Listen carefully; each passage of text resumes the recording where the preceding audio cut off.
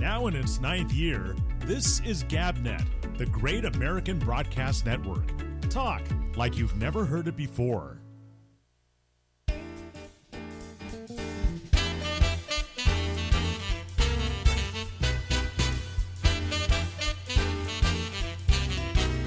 Hey,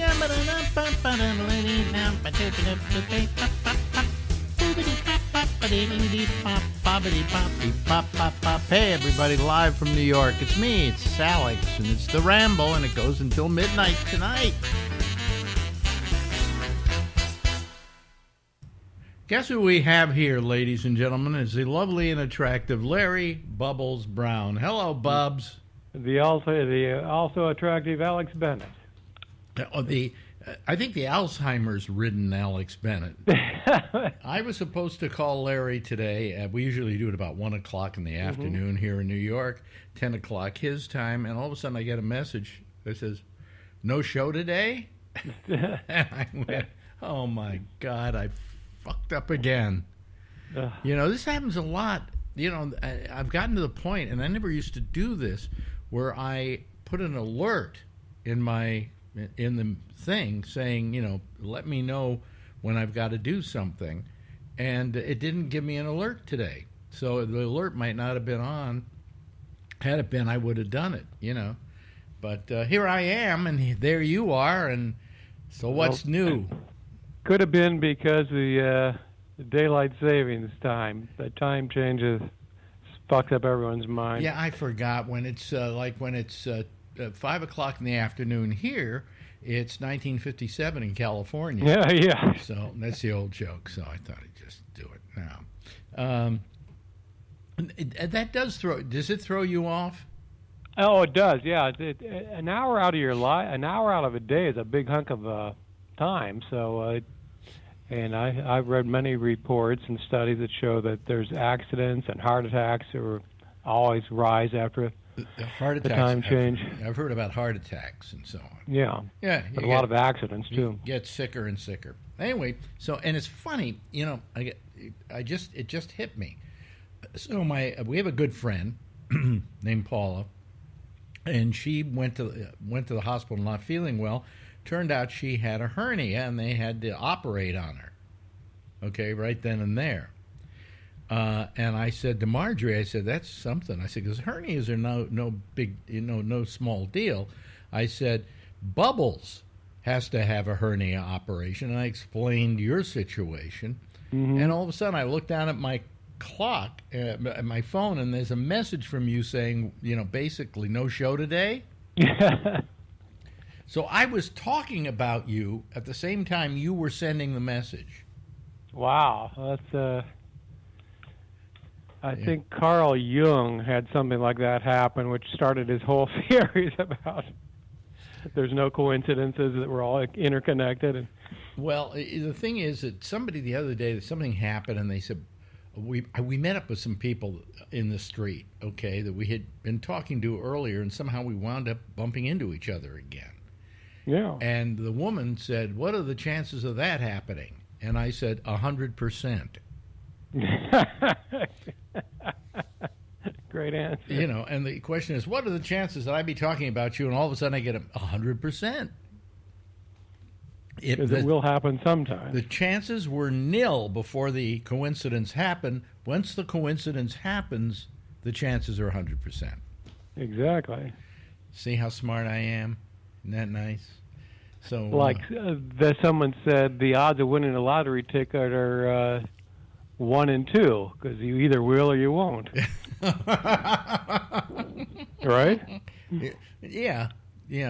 Although I like it when they say, well, tonight's lottery is $1 billion, and by the way, your chances of winning are 1 in 400 trillion. And I'm going, exactly. Yeah, so what are you trying to do, depress me? You know? Oh, the odds on those are just staggering. So I figure if I what was the thing that I was thinking? I was just looking at my watch because somebody sent me a message all of a sudden, and I can't do two things at the same time anymore. Anyway, What were we talking about? Oh, the lottery. Oh, the lottery. Yeah. I would love to win that lottery. That would be wonderful. But I don't know how I'd spend all that money before I drop dead. If you won $1 billion, would you tell anyone? Listen, I came into some money because somebody died and left me some money. Okay? And I made the big mistake of mentioning it to somebody. And you know what the next words were out of his mouth? Can you give me a loan? Can you give me $10,000? That was the first thing. Not congratulations, not the, hey, that's wonderful. I'm so happy for you. I'm so sad for your friend having to go, and I am too. I'd rather not be getting the money. But the first words out of his mouth were, and I haven't wanted to talk to him since. Because and then another person I knew who knew this person who didn't get mentioned in the will said, could you give me some of that? Jesus. I deserve it. I know what? I'm not telling anybody about this money, And by the way, those people who are listening to this program right now, do not write me an email saying where's the money. Well, if you won $1 billion, my God, the charities and scam artists will be hammering your door. It'd be unbelievable. Well, you get $1 million. Let's say you win the $700 million lottery. That's I'd say that's a good amount of money. What you get out of that is maybe about $350 million. All right. So now the question is, what do you do with that tax-free $350 million? And first thing I would do would give you $10 million, just you, so that you don't have to ever work again. That would be nice. And it will only be based on one thing, that you get high-speed internet. I could buy the internet with that. Yeah. What is this? Guy by the name of one of the best interviews I've ever heard. What is that? I don't want to hear that. That's my old producer at Sirius XM, Albert Reynoso, sends me a thing. I'm sending you a thing of the best interview I've ever heard. Oh, well. It probably isn't one of mine. So, but he wanted you to hear it. So I've been putting together, I have this Roku channel.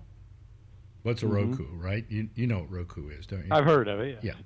I have a Roku channel, and I have a lot of videos. I've just put another 30 videos up there, and you're on a lot of them. Really? Oh, yeah. There's one thing where I shot we did a what do you call it? I did a shoot at the morning show. Just, you and Lori doing her stuff and so on and so forth. And you're on that, and I'm trying to think. So that would have been the 80s? God, yes, it would have to be 80s. Yeah. It would have to Could you tell where it was? Well, it was in the studio. Oh, in the studio. Okay. Now, here's the thing. I did one for Rooster T. Feathers, but I can't remember the date on it. I can tell you it was... Watch this, folks. Watch this. Okay, go ahead. It would have been... It was 96. It was probably March. Was I still... Wait a minute. I wasn't still at the Was I still at the station at 96? And I didn't come down because at the time the guy at Roosters wasn't booking me. So I stayed in the studio, and you guys are staying at a hotel called the Maple Tree, and I kept calling it the Maplethorpe. You remember this? Right. Yeah, and let's see. Kevin Meaney was on that show. Tom Kenny was on that show, and Will Durst was on that show. Okay. And there's one other person, but I can't remember who now. But anyway, that was that show. Yeah, it was when you have a date. Can you remember a date on it? Can't remember a date. I know it was 96, and I'm pretty sure it was a spring, but I should know the month, but I can't really quite recall it. Now, when did I leave Live 105 for the last time? Was July of 97. It was 97. Okay, because I should have to call you for all these dates. Yeah, it's good to write those dates down and stuff because it's yeah. Sometimes you look at something and you remember, oh my God, I can't believe that was 10 years ago. And then I did one with Larry King at the Marriott Hotel. Were you at that one? No. Do you remember when it was? I do not. No. Okay. All right. See. I'm trying. I just have to sometimes put the date year on it so that it shows up. I don't have to put it, but I do. But anyway, so I've been spending a lot of time with you over the last week or so. Well, I remember those morning shows were great. We go to normally a comedy club, and at 6 in the morning, and you'd have a live show and music, and it was fantastic. No, it was wonderful what we did. Those shows, you know who I was talking to yesterday? Do you remember Ed Krampf? Yeah, the general manager. Yeah, he called my show yesterday, the Monday show. Really? We do. Yeah, and did he ask for money? No, he didn't. No, but he was very complimentary about me. He said the best talent he ever worked with was me, for just a sheer talent or whatever. Mm-hmm. I was the best talent he ever worked with, and then he fired me, once. Then he was the guy that fired me, and he said it was the biggest mistake of my career. So, wow. Yeah. And did he hire you? Was he the one that hired you back? No, too? then they had another. He was no longer the general manager by the time I came back, and it was Pat McNally. McNally, okay. Yeah, who was a great guy, and he decided he wanted to get the gang back together again. I remember that. And so he did, and it was I worked there for another 5 years, something like that. Yeah. I thought it was shorter, but it was about 5 years. Let's see, you came back in 91 to 97, 6 years. Yeah, first time I was on Live 105, I think was it 95? No, Live 105 was February of 86. 86. Yes, what did I say? 96. 86. Okay, because I was at KMEL for 2 years, and then I went to the Quake for about a year, and then there was a hiatus, and then I came back. Right. And then you came to Live 105, which I think at the time was maybe the third modern rock station in the country, and nobody thought they were going to work. No, they didn't. It wasn't modern rock when I went there. What happened is they decided they were going to go modern rock once I got there. Yeah, and nobody thought it would work, and because it was huge. The modern rock format would work better with my show, and I actually loved it. I love that modern rock stuff. I thought it was. I didn't mind it when I had to play some of it. Okay, so so it was pretty good, pretty damn good. Yeah, you remember dates beautifully. I mean, very special, very special. I'm trying to remember that first month you were on Live 105. I did a show at the Stone it was Valentine's Day of February 86. You mean the Keystone? At the Keystone. It was raining like hell. It was Ellen DeGeneres is Valentine's, and it was me and Warren Thomas and Milt Abel. Yeah, but it wasn't a show I was doing, right? No, it was I don't know who produced that show, but no, you were. That was not one of yours. Although I did one July that year with you at the Keystone, that was a cool room down in Palo Alto. This was down in Palo Alto. Yeah, and it was a very, very nice venue. It held 700, 800 people, something like that. I don't know. At least 6, yeah. Yeah, and it had a nice stage and everything, so you could do a really good show there. I do remember, however, I can't think maybe it was Keystone. There was one theater we played. Did the Keystone have a ramp going up to the stage? I think it did. It looked like a gigantic. The place looked like a gigantic Quonset hut. Yeah, on the side of the stage there was this ramp going up, kind of like a tunnel, but not really a tunnel. And I remember Feldman. I had Feldman on this show that I was doing. And I know he was complaining about one thing and another and another and another. And I said, "Oh, excuse me, I got to go up to the stage to introduce you." And he said, "Okay." So I leave. And all of a sudden, that day, I had the worst attack of gas that I had ever had. I mean, it was just humongous. So I figured, I think I'll leave something for him to have to walk through. Jesus. And as I'm walking up this ramp, I am farting all the way up the ramp. All right, and by the way, I could smell them, and they were terrible. Okay, and I started farting like crazy, all the way up to the ramp, and then I went on the stage and I said, "Thank you very much, whoever was on stage." And ladies and gentlemen, next is a great comic, and I off to the side of me I hear, "Oh my God!" Yeah. I said, "Ladies and gentlemen, it's David Feldman," and Feldman That's comes hilarious. staggering out onto the stage, and I said, as I walked by him, I said, Do you like that? I left a little something for you." That was wonderful. I will never forget that. That was one of the best gags I pulled on anybody when I was doing a show. The other one was we were doing a show in, I think it was Petaluma,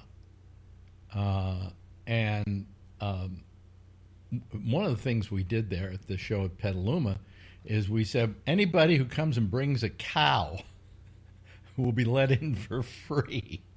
And somebody brought a calf, came right on stage, brought the calf. We let him in free. But Bobby Slayton was on the show, and I was having to stall for time because he wasn't there. Now, he was always pretty good at being on time, and I don't know what the hell happened to him. And so I said to the audience, I said, "I don't know our next act," and the only one left, of course, because he was the top of the bill, is Bobby Slayton, but he's not here yet. I said, "So I want to get even with him. So do me a favor, everybody. I'm going to introduce him. You know he's a great comic. You know he's very funny. But I'm going to introduce him and suppress everything you possibly can and make sure you don't laugh." And all of a sudden I notice out of the side of my eye there's Bobby Slayton. So I go, "And ladies and gentlemen, here he is, Bobby Slayton." And out in the audience you hear one guy going. And then he comes on and starts his act, and all of a sudden it's like a deer in the headlights. I mean, what would you do if you went on stage and nobody was laughing, even at your best material? I would panic. You wouldn't know what was going on. And finally, he goes on for about, 2-3 minutes, and he all of a sudden realizes there's something weird because he's not getting this feedback at all. And he said, he looks out at the audience, he says, "I thought I was better than that."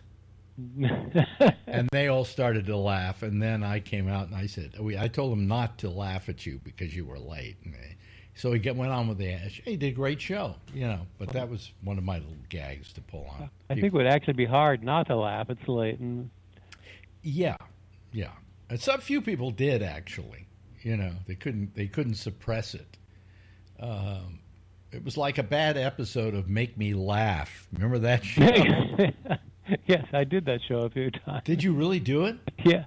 It was the dumbest show, but it was actually kind of fun to do for some reason. Well, because you're standing right there. This show, in case people don't remember the show, I can't even remember who hosted it. It was Mark Cohen when I did it, and Marty. Yeah, Cohen? you'd come out and somebody'd be sitting in a chair. You would stand in front of them and do your 2 minutes of your act. Yeah, and it was called Make Me Laugh. And what they had to do was spend those 2 minutes up close to you while you're doing jokes to them, and not laugh. And if they could go the 2 minutes without laughing, they got Tell them what kind of gift we got for them, Bobby. Anyway, they gave him some kind of prize. And you were on that show. Yeah. Did you make them? I did like a few of them. Did you make them laugh? I did. Yeah. Yeah. What? How? What kind of material were you doing to make them laugh? I was just firing real quick one-liners because you had I think it was 90 seconds to get them to laugh, and then I did a couple of shows with Feldman. We did a bunch of hooker jokes. I think that went over pretty well. Hooker jokes on a national TV show? Yes. Oh, we did some I couldn't believe we got away with. What was it? Got my girlfriend an electronic leaf removal device. Blow her after she rakes the yard.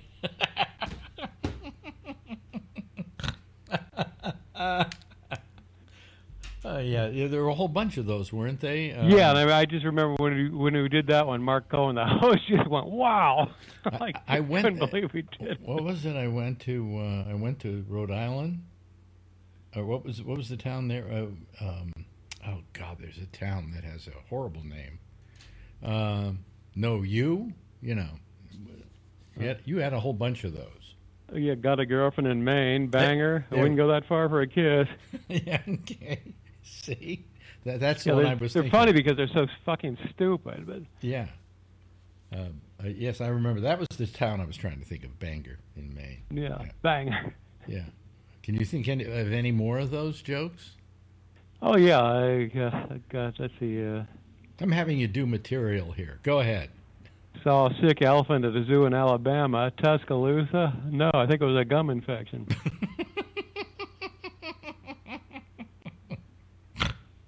Oh, jeez, almighty. And I think these are variations. I think these jokes have probably been around for like 300 years. Oh, yeah. They're fun to do. So. Oh, the first time anybody went to Bangor, Maine, I'm sure they said something about it. Yeah. Bangor? No. You? That's the other way. Oh, boy. Those were the days. We had fun, didn't we? Yeah, I want to do another morning show. Come out here. We'll do a morning show. Yeah, you got a radio station to do it on? Oh, they brought back Live 105, didn't they? Yeah, nobody knew it, but or still knows it. I was telling Cramp yesterday that I don't understand that. Okay, I don't understand why they think that when they made the mistake of getting rid of Live 105 by saying we're bringing back Live 105, they don't have any real idea of the original Live 105 and what it was all about and why people loved it, and was because it was a very experimental, wild, loose radio station. Yeah. Then it became less than that when, they started getting corporate masters, and it didn't go as well. But to suddenly say, we made a mistake, we're bringing back Live 105, when you're not bringing back Live 105. You're just bringing back the name. And I think that's all, yeah. Yeah, I think that's kind of, what can we call it? What's the word I'm looking for here? I can't think of anything. Deceptive? Deceptive, yeah. I'd say that's as good a word as any to describe it. Because you're saying to people, if you're going to bring back Live 105, I didn't get the call. Big Rick Stewart didn't get the call. All these people that work there didn't get the call.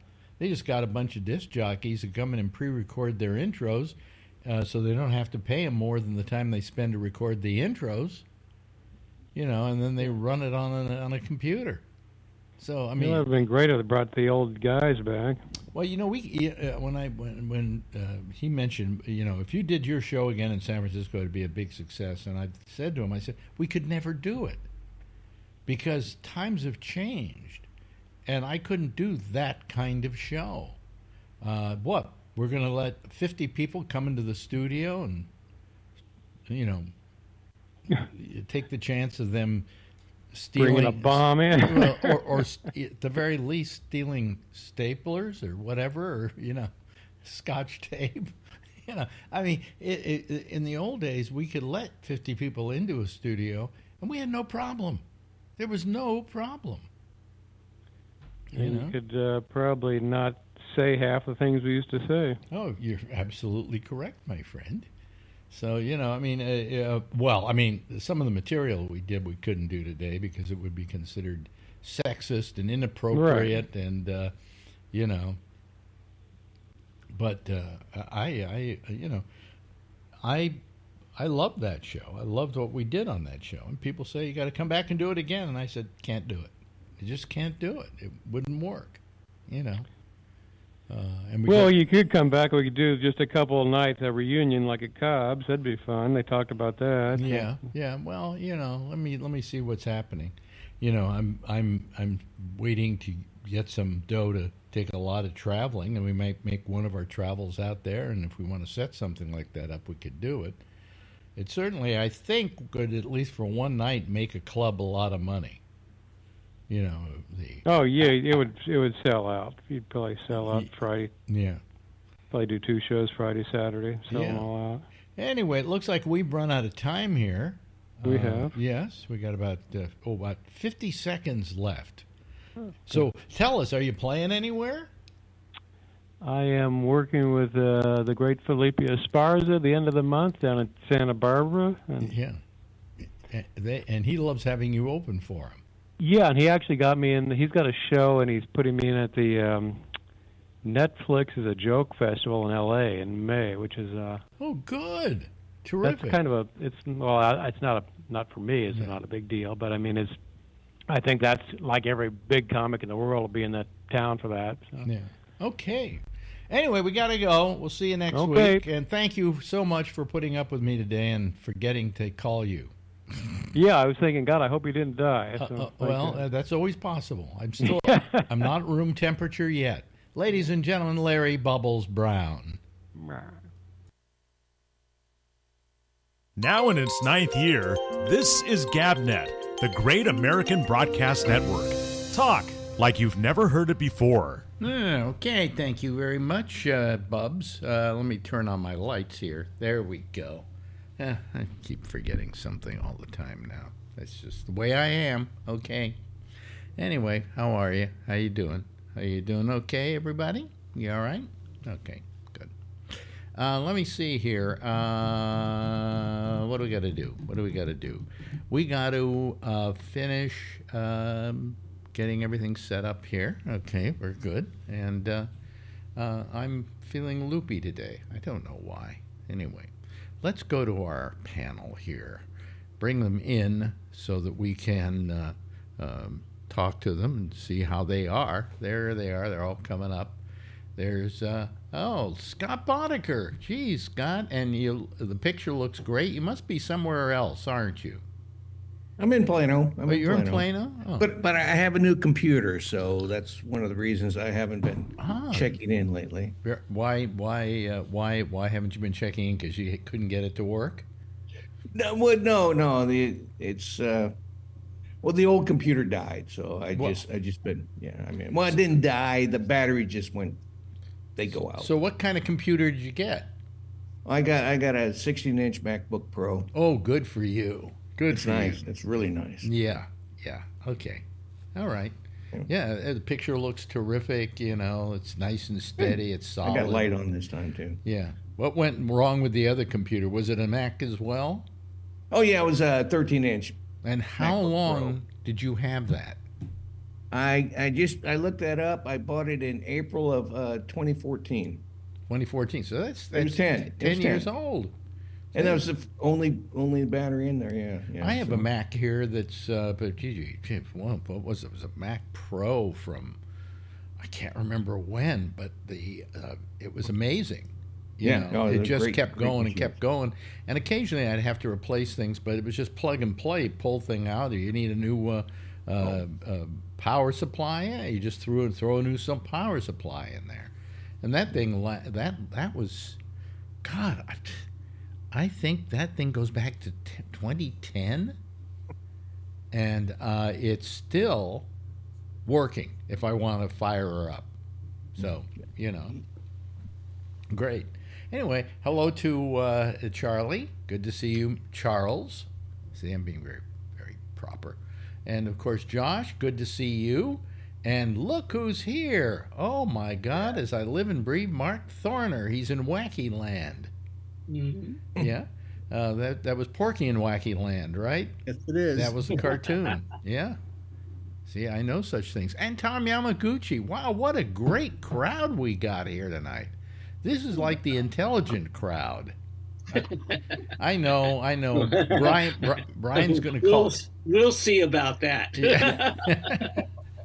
We'll be the judge. But no, Brian will call up and say, "What am I, mincemeat?" No, he's intelligent too. Actually, most of our callers now are pretty good on this show. But then there aren't a lot of them either, so whatever. But here we got a whole bunch of people we haven't seen in a long time. What are you doing, Mark? What's new? Oh, still working, still lurking about. That's my life right now. Still lurking about. What kind of work are you doing now?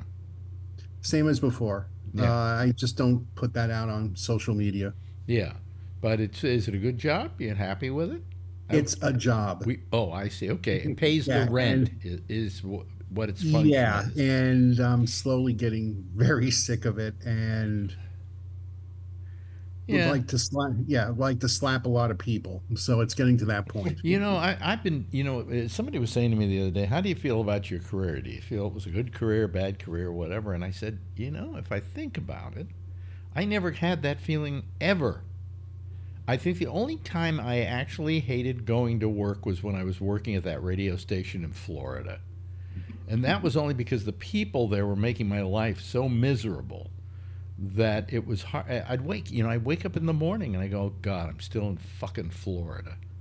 It was a way to survive. I was out of work and I needed the work, and they were willing to pay me what I was making before. So I said, okay, I'll do it. But that's the only time I've ever been unhappy with the job I had. The rest of the time, always been a delight, So I feel very fortunate in that.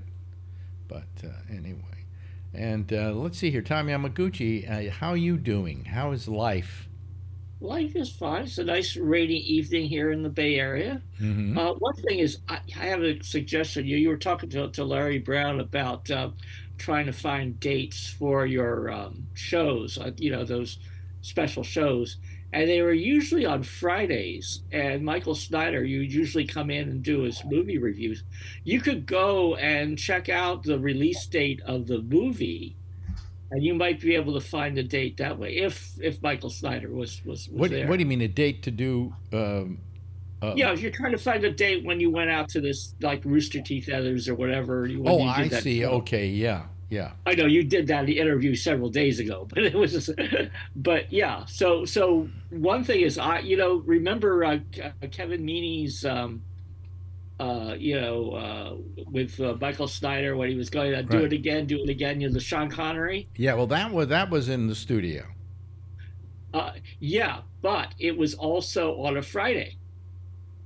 So I've forgotten the date, but I can get it to you, because the movie he was reviewing was First Night with Richard Gere and Sean Connery. So basically, what Michael Snyder did is he started doing this impression of Sean Connery from The Untouchables, and that's when Kevin Meaney started launching in his "Do It Again, Do It Again, Do It Again." Yep. So if you're looking for that particular show, Michael Snyder tried to do an impression of Sean Connery, and he said, "Boy, is that good? I can't do Meaney," and Meaney is relentless, or was relentless, yeah. And he started going in on Snyder, and it was, do it again, come on, do it again, do it again. And he never didn't let up. I mean, this went on for 10 minutes. Do it again. Oh, come on, do it again. And he would change his pitch and everything.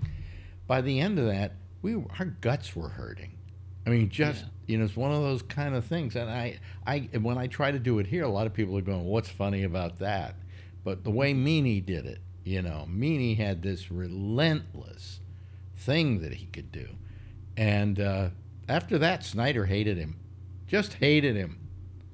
And I said, come on, have a bigger sense of humor about it. It was one of the funniest bits you've ever had on your program. It was one of the funniest things that ever happened on my show. And so if you're looking for it, that's, find the date of the release date of First Night, and you'll be able to find it. I could have sworn that somewhere along the line I did have a copy of that. But I don't know what happened to it. I may still be out in California for all I know, Mm-hmm. I've got a lot of my shows here on cassettes that are in boxes. And I don't know. I'm not going to go through those boxes. My God, I haven't got enough years left in life to do that, so anyway. But you're right. I mean, but usually Bubs is pretty good about that, I said to Bubs, the show we did at Rooster Teeth Feathers, you didn't go to, what day was it? He could usually come up with it, and I don't think he came up with it in this interview. He said it was March of... He knew the year. Oh, somebody just put himself up here as minced meat.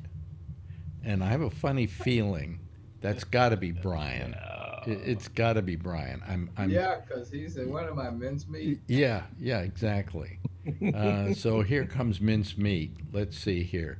Is that him? Yes, it is. There's mincemeat, ladies and gentlemen. Watch it. He's going to expose himself. I can tell.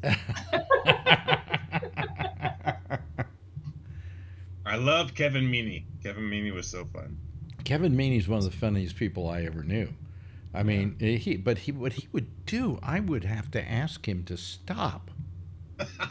You know, he would go into something, and it was just my gut was hurting, my stomach was hurting from laughing so hard, and he would just keep going with it.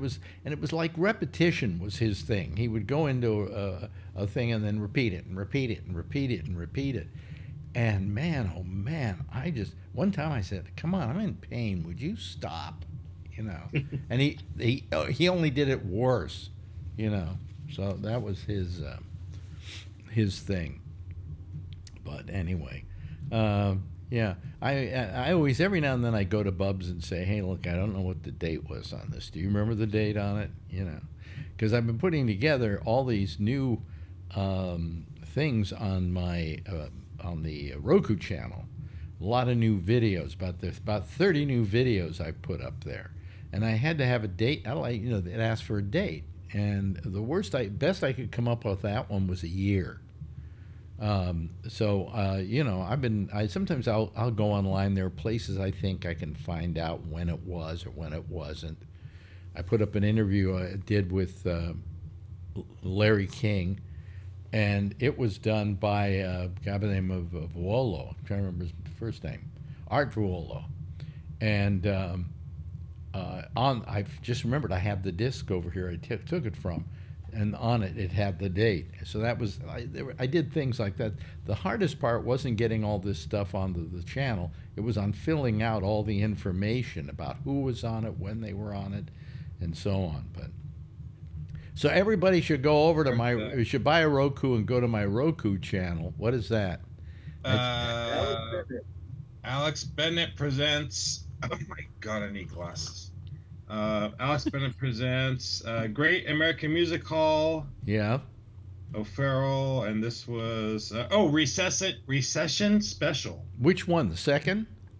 This is Friday, April 26th, 1991. Because if you want to see the Recession Special, I have it up on the Roku channel.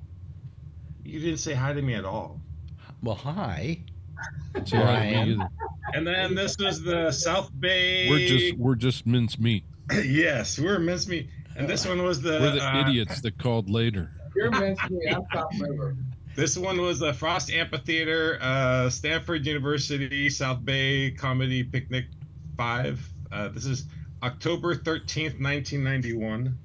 1991. You see, now, I don't know. Was that the first one that I did at the Frost Amphitheater? I don't remember. Yeah. And this is... Oh, no, that's 9,000 people showed up for that concert. Is that the one that has 100 and something degrees? Yes. Dana Gould. This is when you used to be able to keep Why did you keep those tickets? What kind of pervert Because I are knew you? I was going to meet you like 40 years later, and I wanted to show you. I see. Okay, you were planning money. seeing me. I see. Yeah, I thought I'd remember these things. I don't. But I have Schimmel. Oh, here we go. Here it is. Kevin Meaney. Yeah. Okay, see it. And where was that? Where was that? That was Kevin Meaney, Cobb's Comedy Club, January 15th, 1994. Okay, so that was one of my things. That was Cobb's. So, Alex, when he comes out there, get your pen ready because he's going to want you to sign every one of them. Oh, that's a great idea. Yeah. You're welcome. I have stacks of baseball. Yeah, but I'm the only one that if I sign all his tickets, each one of them will be worth less than when I signed before I signed them. You know. But anyway. That's why I said that. Now you see, you talk to a guy like Josh here, and Josh doesn't know I used to be a big shot, right, in the Bay Area. Well, I was aware. Yeah. The Stanford one is the one there was my friend's a roller and in a wheelchair, and he's a roller. Is that the way you describe a friend who's in a wheelchair? Oh my God. That was a great. Yeah, that's what we call. Yeah, you get. I have a couple friends in wheelchairs, and we call them rollers. That's what you call them. So that's Frost Amphitheater. So what we would do is, people wait in line. So whatever time this was at, they let people in at 11 o'clock a.m. or something, and the line starts like at 9 or 10 a.m. People get first in line, and because Frost Amphitheater, you have to go and run into your spots, right? Right. So there's a huge line. So what we would do is we take my friend in a wheelchair, and we get there like just before the gates open, and we go right up to the front of the line, and then they let us right in. Oh, it's always good to have somebody in a What I do with wheelchair. my cane. Yeah. Yeah, we were thinking of, renting out people in wheelchairs to just serve that function, so you get to the front of the line. Yeah, but it worked for your shows. What I was going to do, I was going to rent myself out for people who were afraid of flying, because I was actually in a plane crash, and I survived it, of course. It was a private plane, and it was pretty, I survived a plane crash. So now you're afraid of flying. So what you do is you hire me to go with you, because what are the chances it's going to happen again? All right? So, Makes sense. but that's not. Well, anyway, should we move on here? Here's what I'm thinking today. Everybody in England was like hawking on the royal family. Oh, where's Kate? What's happened to Kate? Where is she? Is she here? Is she there? Headline: we don't know what happened to her. Why? Well, she edited those pictures. How horrible of her! They're just going after her. So finally, she gets fed up with it. Okay, and she says, "Okay, it turns out I had to wait to tell the kids I've got cancer." Now I wonder how those people are feeling about giving her a bad time. But I mean, they should have done that all along, however, just to stop any, rumors. So now there are 2 members of the royal family who have cancer. Oh, yeah. Yeah. So this is, but What kind of cancer did they say? I didn't hear it. they didn't They say. didn't say in the article I read. What? No, They didn't say what kind she had. The trouble is that they are so reluctant to say when they've got something wrong with them that then speculation just goes crazy like it did in this particular case. And if they just go a little step further and just go, well, what it is, it's something, stomach cancer or whatever, then people can say, okay, well, the chances of that, there are good chances on that and all of that. You just sent a photo of Kevin Meaney. Thank you very much, Josh. I'll look at it later on the actual computer, but it was up on my watch. It came up. So. Anyway, she's going through chemotherapy now. Yeah. I didn't send you a photo. I did, Alex. Josh it's did. It's something I did for Kevin. Mark, excuse me, Mark. I'm Yeah. sorry. Yeah. It's something I did for him. It's bittersweet. Okay, well, let me. I'll look at it later. Yeah, I can't yeah, see it full page Yeah, here I know, because I'm on the. Although I could probably show it here, but Anyway, because here it is full size. Yeah, let me see here. New York style cheesecake, Meanie brand. The cheesecake boat is coming. Okay. One of his best bits. One of his best bits? Okay. I don't remember that bit, but, he had a different bit every other day. He was very good at ad-libbing. But anyway, so, she's got a little touch of the cancer there, and it's not, who knows who knows if what they're doing right now isn't just what they consider with the chemotherapy preventative. In other words, they think they got it, but to make sure they got it, they do the extra little thing. It was like when I had prostate cancer, they did radiation on me. They did 5 setups of radiation, and then they put the seeds in. And why did they do both? Because if one doesn't completely knock it out, the other one will, but in combination with each other. So she may be going through chemo right now because they want to make sure that they clean it out, that they got every inch of it. But you know, it's still sad. I mean, I feel bad for her. You know. What? I agree. Oh, you agree? Okay. Anyway, and Scott Boddicker, everything good in Plano, Texas, by the way? Yes, very nice. Very nice. What was it? Something went on in Plano recently that was political or something. Was there some kind of something going on with Plano? You know, I know that's not the home of Snapple anymore, is it? No, they moved to Frisco. They moved to San Francisco. You don't call it Frisco. You don't call it Frisco. Frisco, Texas. Oh, okay. All right. It's the next bordering town up. So it didn't move too far. Yeah. Okay.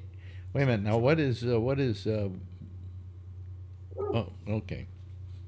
Anyway, so anyone who wants to rent out Patrick Blazik, for instance, to get to the front of the line, I'm sure he's available, right, Josh? Yeah, he's available. He's available for rental. Some people in the chat, and also I was wondering last night where's Jeff been? Where's Jeff been? Well, they're down in Florida, so I guess he just doesn't call every night. They called a couple of nights ago. On Monday, he was on the Monday show. He was on Monday show, yeah. That he was. So usually he calls even when he's on vacation, but yeah. Well, it happens. He's entitled. I know. Everyone just make sure we're okay. Plus, he calls, and then we have to spend at least the first 10 minutes with him, getting him to turn down his audio. I know. It still feels so long. Why was it still on? Which allows my hour to pass by much faster. Okay. So, Josh, how's everything with you? And does the prospect of Donald Trump not being able to pay his money and getting his properties repossessed sound like a good idea to you?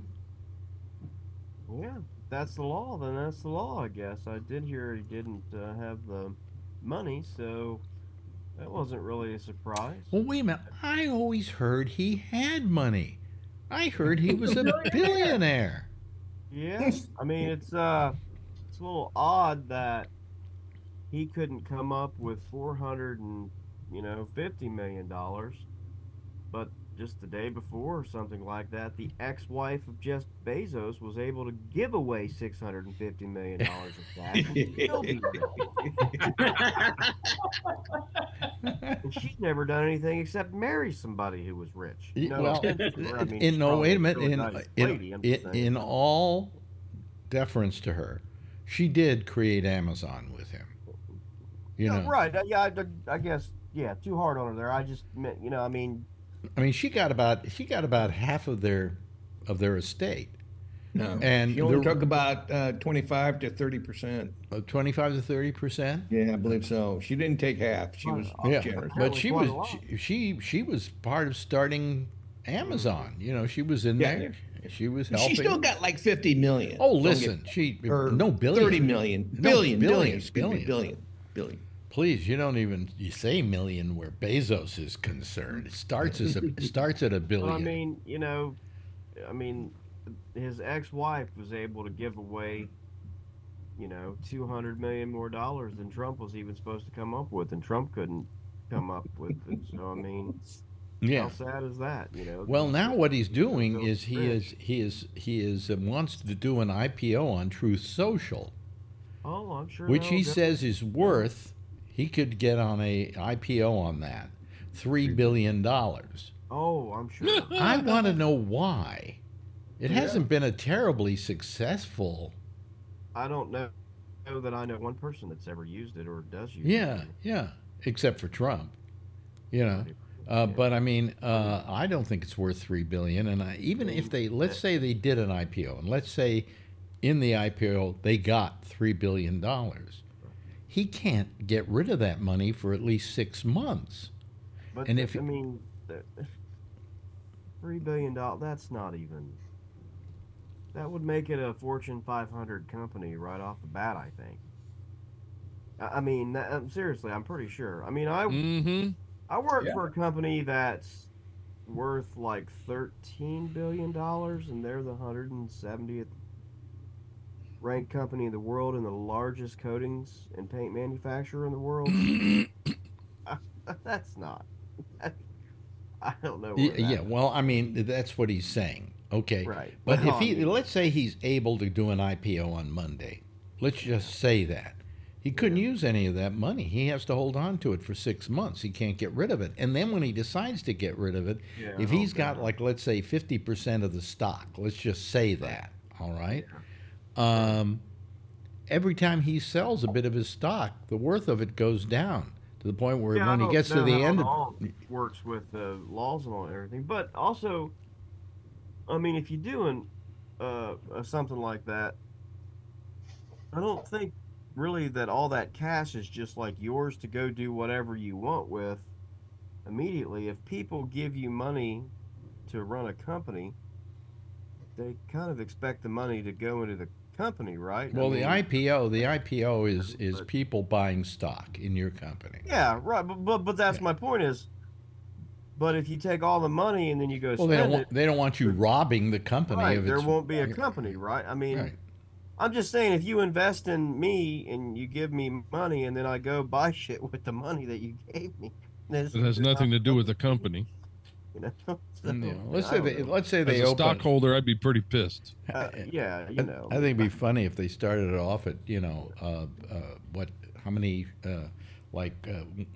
$1 a share, and by the end of the day it was down to 50 cents. I think he thinks you know. it's so expensive because Jimmy Kimmel advertises it for him. Yeah, exactly. I mean, that's what I'm saying. I don't see how that could be. I mean, again, and I mean, like I said, I work for a company, and I think their stock shares are around $260 a share right now, which is pretty high. I mean, that's what I'm saying. That would be like It's Fortune 250. I mean, I just can't. You know, I don't know. Maybe I'm not making a fair comparison. Well, I don't think we want to see him skate no on this fair deal. comparison. You know, I want to begin with. I don't know. Letitia James, who's the Attorney General of the state of New York, has already picked out the places she's going to repossess. And I don't think Trump Tower is one of them. No. But it should be. I thought I saw it on the list. Oh, well, I'm sure it's on the list, but most people think she would go after probably the Wall Street place, They're doing that in the golf course and stuff like that. Yeah, but I would take away the stuff that would hurt him. She can go out of state and grab properties. So go grab Mar-a-Lago and evict him. Okay, then do Trump Tower and evict him. You know, I mean, that's what you got to do. Yeah, I mean, you know, even if he gets some kind of scam to get money, I mean, he's still not rich. He has to give it to somebody else. You know? Well, he has to. And he still owes it. What he has to do is he has to appeal this thing, and if he doesn't appeal it, then he gives up all. You know, he's owes. Yeah, I don't certain think amount he's of going to money. be able to appeal it. I guess I think the window's The passed. window is through on Monday. Monday, yeah. Right. Yeah. Yeah, I mean, I don't think he has. The banks are closed on the weekends, I think. It's kind of interesting to me. ATM. You know, Yeah. my judge in my Thanks, the wall. case was Judge Engoron, the same judge who's dealing with this case with him. I imagine Engoron has got to feel great that of all the people that have tried to take him down, Engoron was able to, because this will gut him, just gut him. If he doesn't have these properties, it's gonna drive him nuts. Yeah. And if they take the Westminster Golf Club over in New Jersey, that's where Ivana is buried. Yeah. So the question is, what do we do with the body? If the body's even in there, that could be more classified. Because I don't know that anybody wants to buy a golf course that has a body buried in it. You know? I know it's a tourist attraction. Sure. I mean, Step right up. sounds like he's not going to be able to come up with the funds. So Yeah. I understood that means he can't appeal. And if the clock runs out on the appeal and he can't, then the judgment will stand. So he will owe the And so 50, because he can't come up whatever. with the money, they will start repossessing Right, and properties. there's not a lot he can do about it, as far as I know. I mean, if the government has an order to seize property for the sale, for a debt like that, debt, tax, whatever.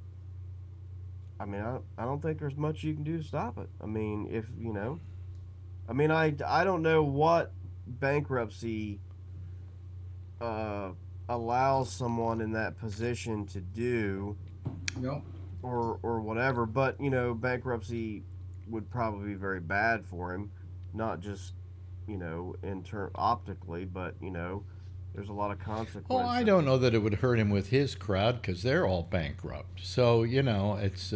So yeah, there are certainly people that it wouldn't bother. But I mean, I haven't heard too much. He appeals to people who don't pay their bills. Yeah. I mean, I haven't heard too much more about Giuliani's situation, but I know that he's basically. Oh, Giuliani! I think he's probably living in a camper somewhere. He's going to be, broke pretty bad, and I think that it was pretty hilarious to me that Peter Navarro went around and ran his mouth, and now he's going to be locked up for a couple of months. So that's good for him, I mean, all these people that pulled this bullshit that he talked him into are either broke or in jail. They were all super loyal to him. Not realizing broke or in jail. So explain that. They don't realize that he will not show you loyalty back, because if he really had loyalty and he had the money, he should have said, "Okay, Rudy, you were good to me. Here's some money to take care of your legal problems." That's what I would have done, if I was a billionaire. Okay. Actually, I've got an email from Rudy Giuliani. You want to hear it? Yeah. Yeah, let me pull it up here. So it's from Rudy Giuliani, and the subject is ... sentenced to prison, and then in big letters it says Rudy Giuliani Freedom Fund, a memo prepared by Rudy Giuliani, former attorney to President Donald J. Trump. Friend, that's what all my Republican emails are addressed to, as friend. There is no other way to say this. You may be my only hope. The Biden regime is sending... You're kind of like Obi-Wan Kenobi. Yeah. Yeah, maybe. Yeah. The Biden regime is sending a top ally of President Trump to prison. The deep state is hell-bent on indicting, arresting, bankrupting, and imprisoning President Trump and his top allies for daring to challenge the corrupt forces that have hijacked our once free republic. And as a lawyer who successfully defended President Trump from impeachment, I am at the top of their list. During these dark times in Biden's America, there is nowhere else to turn to but you, friend. We are not just battling for my freedom and justice. This is about upholding the rights of every citizen who dares to challenge the status quo. If we lose this fight, we lose our republic. Please make a contribution to my legal defense trust, the Rudy Giuliani Freedom Fund, to help me fight for my freedom and justice as the deep state tries to jail me for the rest of my life. And then it has different amounts, contribute 25, 50, 100, 250, 500, choose other amounts. And you want me to continue? There's four more paragraphs. Nah, you don't have to go on with it. But anyway, it ends with Rudy Giuliani's mugshot in black and white. Oh, he couldn't afford to send it in color.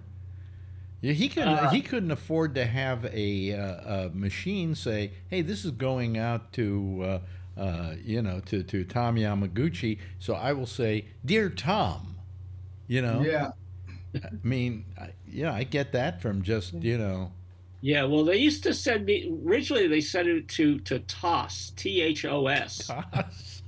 And now I guess as they sell mailing lists to down the line, things get jumbled and they lose the name. Why are we such cruel people here that we're relishing in the unfortunate situation of others. Because it's Trump. Because they're monsters. It's just you know. Poor Rudy. Poor Rudy. Well, what it does is it makes you have faith. Heart. Huh? Breaks my fucking heart. Yeah, well, I mean, it makes you believe that there is such a thing as karma. Yeah. You know, I mean, what they, look, they did these crimes. They were convicted. They had appeals. They were denied. Navarro took his all the way to the Supreme Court, for example. And what did the Supreme Court do? They turned down it. They refused. Yeah, they just said nope. They refused to take it. Which meant it's done.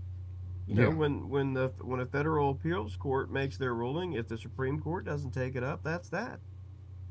So I mean, he asked the Supreme Court, and they denied. So he was done and had to report to prison or be forcibly dragged there, or else run and be a fugitive of the law. Yeah. So I mean, they had their fair shake. They were convicted in many cases, these cases, by juries of citizens. I mean, they can put all the nonsense on Fox or Newsmax or whatever these channels are, but it's all bullshit. I mean, these folks committed, crimes. Now they're going to go to jail. So that's how it works. Don't do the crime if you can't do the time. Yeah. Yep. Yeah. Well, I mean, we feel we're having a certain Schadenfreude here, so we feel. That's why I love getting. And I get a bunch from Trump too. They're trying to take away Trump Tower from me. The deep state is conspiring against me, and it's just very amusing. Yeah. Well, I'd be glad if they just repossessed Trump Tower and got rid of that gold front on it. It's so ugly. New York has better taste than that. And also he put his name on a lot of stuff, you got to realize, and it was his only business for years, was putting his, selling his name, licensing his name out. And so consequently, I'm just going to love seeing them rip that name off of buildings. They did rip his name off of a lot of buildings over on the west side because he had a lot of apartment house buildings there. And it was Trump this and Trump that. And the people who lived there in recent years have asked to be able to take the name Trump off the building because they all, have condos there. And they want to sell those condos eventually. And his name on that building lowered the worth of the building and of the apartments. So,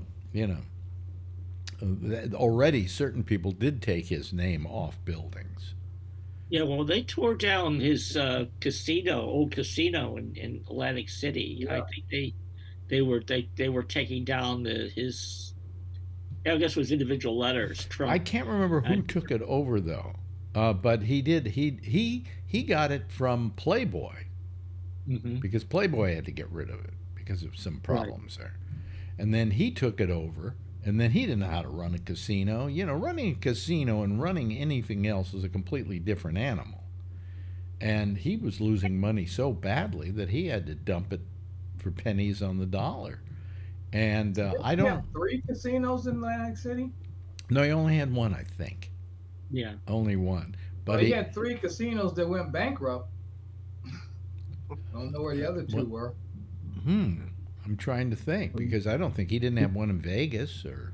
I don't think he had it on the Strip. Did he have it off the Strip, Alex? I don't think so. No, I don't remember him ever having it. Did he? I know it wasn't on the Strip. I know. Wait a minute, Mark. You seem to think he had one somewhere else. The only one I remember that I visited back in the 90s was the one in Atlantic City, and all the casinos there were really trashy, and his was the worst. Really? My grandmother hated that one, Mark. She went on the bus. I told this to Alex, and whenever she went on the bus, she never would pick his hotel because you never got a comped lunch. She used to call him a cheap fuck.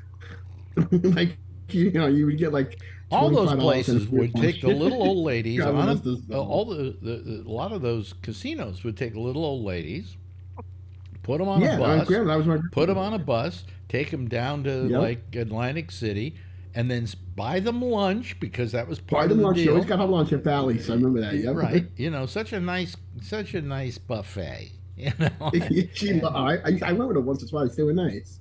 People were Yeah. nice. They loved that. for the So day. that was part of what you do if you have to. Yes, Charlie seems to have found Yeah, some. Trump had two casinos, Trump Plaza and Trump World's Fair, both in Atlantic City. Really? Both went bankrupt.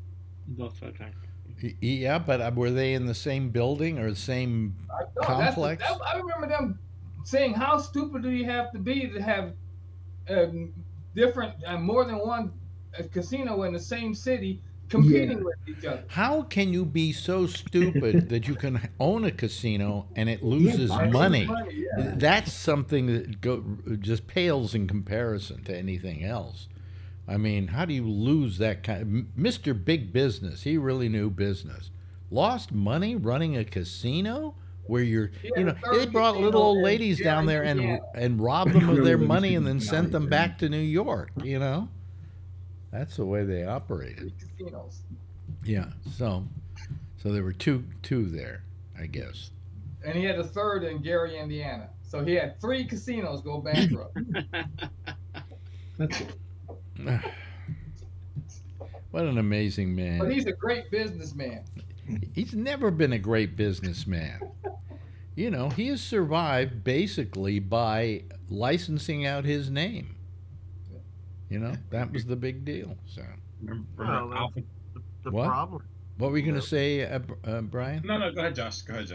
Oh, I was just gonna say, when you need to come up with money and things, that's the problem when you don't really have much of a product, an actual good that you can sell, or things like that. I mean, or really, when it's just your name, you don't even necessarily have that many assets. But casinos, by and large, are an outfit to print money.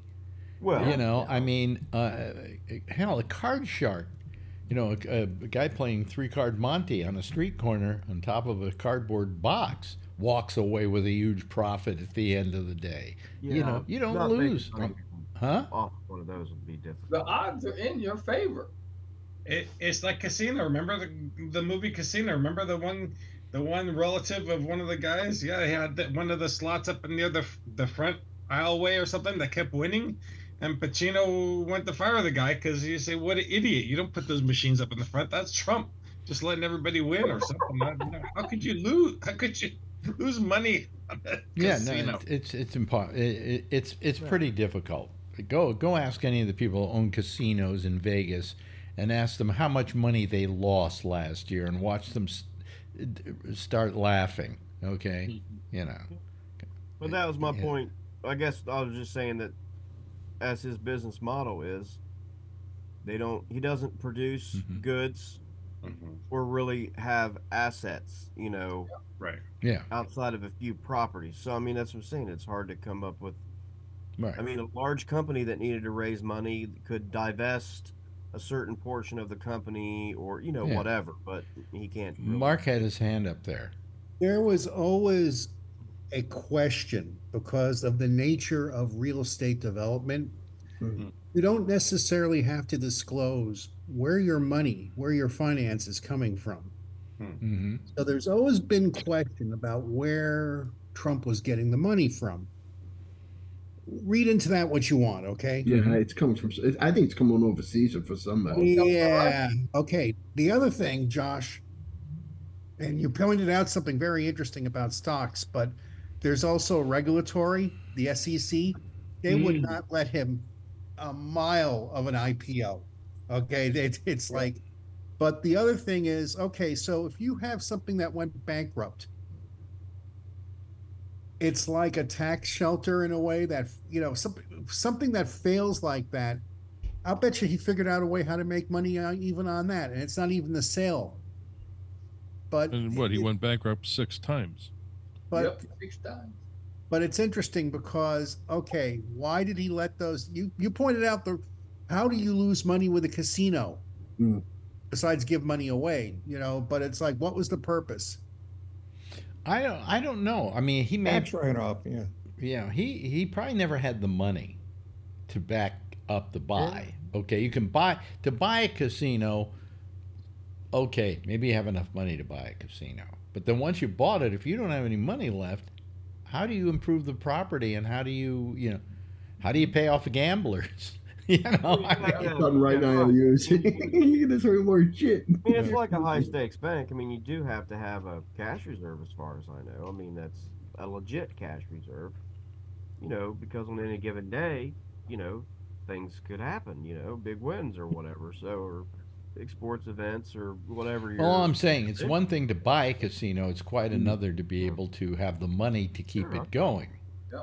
Like that. Right, but what Mark is saying is true. A lot of people go bankrupt for a reason, to write it off. Yeah, I mean. Yeah, but how much, you know, if they shelter themselves but somehow. it's a question with it. I if don't know how it writing works. if writing it off. I mean, he may have at one point been worth several billion. I think when he said he was worth several billion, that was in his inflated, sure, a sense of self-worth. You know, Well, I mean, he said if he you claims that Mar-a-Lago is worth $1.5 billion. Well, I got news for him. It's not worth $1.5 billion. In fact, the assessor in that area who assessed the worth of Mar-a-Lago says it's only worth $150 million. Yeah. It's funny how he can claim stuff and then he doesn't turn it over to whoever's supposed to be doing the work, and then he doesn't claim it, right? Oh, but then when he pays taxes, he's working at a loss. That's the point. Is this is he's obviously not rich. It's clear, and I mean the reason or the way is we know this is that is what he was convicted of. He was convicted of inflating his assets and net worth, or deflating them when it was needed, but for lying about his just in like simple terms about how much money he was worth. Well, you know who it came out today is paying his legal fees? Yeah. The RNC. Now, if I were a Republican and I gave money to the RNC, I think I'd be a little pissed that you were spending the money the RNC has for an election, okay, on his lawyers. I cannot imagine the scandal that would have erupted had the DNC paid Bill Clinton's. Right? Yeah. You're right. You're absolutely right. Several times that he was accused of things. But guess who's running the RNC right now? Now is his daughter-in-law. Daughter-in-law. No, correct. Yeah, right. I mean, yeah, that's. You know what this guy is going to do is this guy is actually going to ruin the Republican Party. I was going to ask you, Alex, what happens if he hopefully loses? What's going to be left of him? This will be the end of the Republican Party as we know it. I don't know if it. Saying that Trump gets the money before the candidates get their money. What do you mean, Trump? Everybody running for office as a Republican, they can't get money until after Donald Trump gets his lawyer fees paid for. Yeah. But I mean, what's going to happen to the Republican Party if he loses? And the chances are pretty good he's going to lose. I mean, it just doesn't look good for him. It gets worse every day. Yeah. You know? That's up to the Republicans. Well, right. Yeah. I'd be sad about it, and I think Josh would agree with me on this because I'd hate to see a loyal opposition. Right. Opposition. Well, there's still going to be some kind of opposition always because Americans don't agree on things. But what's going to be sad about it is that the Republican Party of, let's go back, just say 10 years or whatever, or really I'd like to go back further than that, but even 5, 6, 7 years ago was at least an organized party that had, their ideas and the things that they wanted. We didn't like them. We didn't agree with them. Some of them were just plain stupid. They would say the same thing. But it was, mainstream, if that's the word you want to use, or whatever. Mm-hmm. And now they just fly outside, the universe. They don't even have a platform now. Yeah. Well, their platform is, we love Trump, Trump, Trump. Yeah. I mean, it's just amazing that, he gets convicted of this crime, and you'll just have dozens and dozens and dozens of the people who make our laws most of whom are actually lawyers, will go on television and whatever and say, well, it's I don't know how you can convince somebody of saying that their, Mar-a-Lago is worth 250 million and he got convicted because it's not worth that. Yeah, everybody knows it's worth whatever somebody will pay for it. How do they know what it's worth and all that? And they know damn good and well that if I go down and have property taxes or whatever for my house and I try to tell them, well, my house is only worth $10,000, and it's really worth 200, right. I have trouble. Or if I go and I tell them, oh, my house, next week I want to borrow some money, I want a home equity line of credit. How much do you owe on your house? Well, I owe $100,000. Well, how much is your house worth? Oh, 1.5 million. Yeah. I mean, come on. That's Tom Yamaguchi had his hand up. Yes. Yeah, Tom. Just say earlier. Get back to your question. What would happen if we had this only one political party? And I'm not saying we would have one political party, but I think the Republicans. I mean, if the Republican Party, and I've said this before when the last time I was on, if the Republican Party simply just implodes and disappears, you'd have only the Democrats left. But the way our political ecosystem is structured, it just favors having a strong two-party system. So I would assume that something would come out from the ashes, and probably the Democrats might split in one way or another. But somehow the people who were left of the Republican Party, just like the Whigs, would reform. Actually, many of the Whigs became Republicans. So. Yeah. So something will happen, but I'm just saying that I think that this is kind of the end of the Republican Party. I mean, it may come back as a new Republican Party, but the current Republican Party, they're making a bad bet in putting all their money on Trump. I mean, that is just insane. Yeah, I would agree with that. I mean, I'd say it was just as insane if the Democrats put all their money on Biden. In much the same fashion. The fact is that I don't think you're right. If Biden, for instance, were to say, "Oh, I have a lot of legal fees here, and I want the DNC to pay for it," it'd be a hue and outcry. Everybody would be screaming. But they're doing stuff that's just not. I just can't imagine if they had paid, like I said, Bill Clinton's lawyers. During a Whitewater investigation, Monica Lewinsky, something along those lines. Yeah, I mean, it's crazy, and at least he got the blowjob. Yeah. So. And I've said before, and on your question about the political party, I'm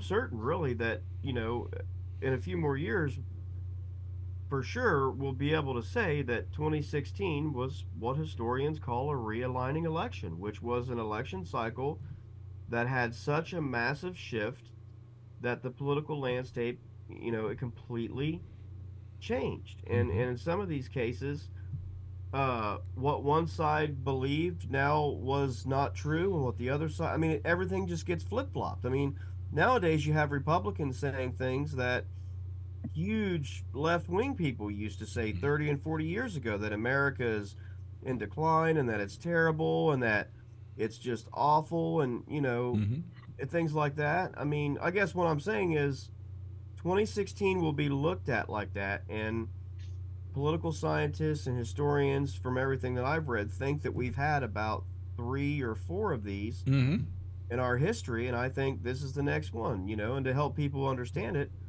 1968, for example, was what they considered a realigning election, where all the Democrats in the South that used to be solid became Republicans, right? Because the Democrats went and passed civil rights and pissed them off, for lack of a better term, and they changed, So, and then after 68, whoever runs for president as a Democrat doesn't often carry Georgia and Texas and Mississippi and right? But prior to that, those were Democratic strongholds, and a lot of them. Well, you could say it started in '64 because you remember when Goldwater And that was right after the passage of the Civil Rights Act of '64. Right. And Johnson himself said that he may have lost the Democrats may have lost the South forever. And sure enough. That's the point. Let me ask. Let me ask. 2016 will end up in that same conversation. Let me ask Scott Boddicker something, because he lives in Texas, as does Charlie, but he lives more in a remote part of Texas than Charlie does. Charlie lives in a metropolitan area. I mean, Plano's not a huge place, right? It's 350,000. Come on, that's mincemeat. Come on. Excuse me, Brian. Excuse me, Brian. I didn't want to denigrate minced meat. But where you are, I bet you don't talk politics with your friends, right? People in the neighborhood. I don't put out any signs. I don't. Yeah, no. Yeah. There's people down the street, Republicans, Trump this, Trump that. Yeah, but does anybody have a Biden sign out? I did see a Colin Allred out. So. What? Colin Allred, he's running for senator against Cornyn. Yeah. For Texas, but I haven't seen a Biden though. They'd probably get ripped out of their front lawn. Yeah, they did. Yeah, I'd be afraid. Yeah. I mean, there was a time when I was growing up when you just you had a sign on your front lawn, or you had a bumper sticker. Everybody was proud to have those bumper stickers. Hey, I'm for so and so. I'm for Nixon. But it was just what was the first thing you did when there was a political season? You slapped something on your bumper, right? And it stayed there for 4 years, unfortunately, even if you won or lost. But I mean, I just think that it's not, the Republicans are on the wrong end of history on this one, and I think because, like I said, of what we're living in. I mean, 20 years. It won't take that long, but I'm just positive that. In 20 years, that conversation will be about how that 2016 election cycle realigned our political landscape. But how did it realign it, though? Nowadays, you have Republicans saying defund the FBI. Yeah. I mean, what? I mean, Republicans saying defund the FBI? That's some 1965 how about Republicans? Left-wing radical talk. How about Republicans who are for Putin? Well, I mean, that's insane. We can go on and on, sure, yeah. These weren't the Republicans. Better red than, better dead than red. Or I mean, that's what I'm saying is when you have 5, 6, 7 major issues that the parties seem to have suddenly you blinked your eyes and everything was the opposite. That's a realignment of the political landscape. Yeah. But when I was a kid, I mean, the Republicans were holding anti-American committee meetings, and things like that, and were very anti-Russia. Well, what about today? These guys apparently like Putin. Right. Why? I have no idea. And like I said, I mean, defunding the FBI. I mean, they want to. I mean, yeah. Anyway, so they had that big. I'm going to start the music here, but they had that big thing that happened in Russia today, where with the 60 dead. 60 dead now. 60. That's what I heard. The latest is 60. But I'm the kind of cynical person who believes that every shot that it might have had something to do with Putin trying to make the Ukrainians look bad. Turns out it may have been some Muslims, but whatever. Anyway, everybody hates Putin, Anyway, hey, listen, this has been really nice. It's been a nice crowd tonight. This is just makes my heart warm. It warms the cockles of my heart, or any other Except kind. me and Brian. Except you and Brian. Well, we'll get to you in a second. Thanks, Scott. Good having you here again. And your picture looks great, and the computer probably works terrific. And Charlie, same to you. Always nice having you here. Josh, a pleasure.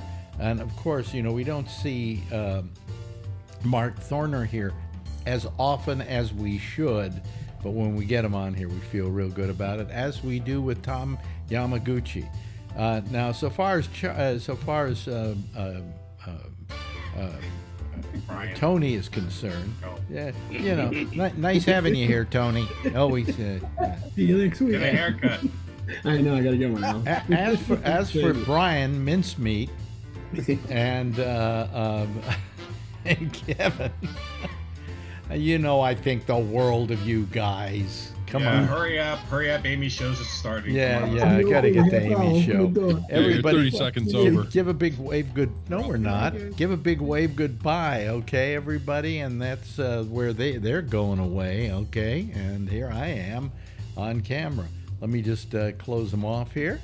And by the way, Amy is next. She's here with the Intersection. She'll be taking your calls on Skype at Gabnet Live. I'll see you again on Monday with our Monday show, which goes out over Facebook, and then we'll be back again next Wednesday. Same time, same station in life. In the meantime, as always, if you see her, tell her I love her, okay? Have a nice weekend, everybody.